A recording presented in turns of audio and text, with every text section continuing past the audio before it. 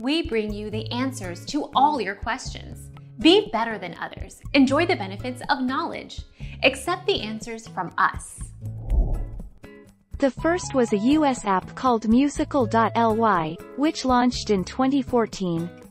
In 2016, Chinese tech giant ByteDance launched a similar service in China called Douyin. ByteDance expanded globally under the TikTok name, and in 2018 it bought Musical.ly and folded it into its TikTok operation. Our mission is to provide accurate answers. We think without knowledge, it is impossible to live a balanced life.